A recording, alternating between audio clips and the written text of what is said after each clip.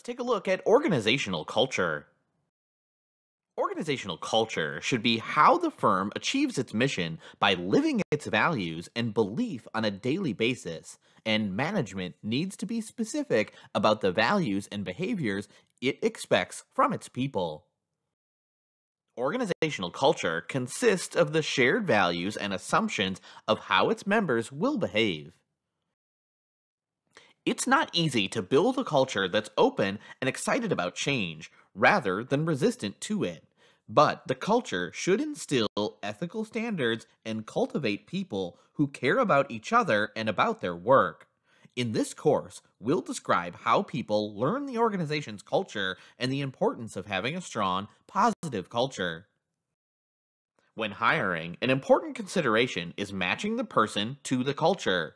Newcomers need to learn and be integrated into the organization's culture. Culture is learned through observing and interacting with employees, events, and training.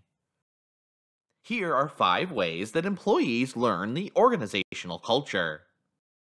Heroes who make outstanding contributions to their organizations. Stories, often about those founders and others who have made extraordinary efforts. Slogans that capture the culture. Symbols such as logos, plaques, pins, or jackets that, again, capture the culture. Ceremonies that capture values. The 2 dimensions of an organization's culture are strong and weak and positive and negative. Organizational cultural strength is characterized by a continuum from strong to weak.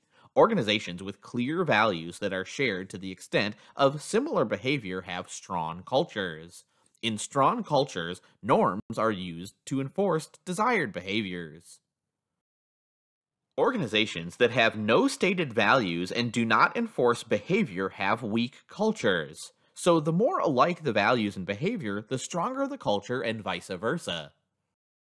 An organizational culture is considered positive or healthy when it has norms that contribute to effective performance and productivity. A negative or unhealthy organizational culture is a source of resistance and turmoil that hinders effective performance.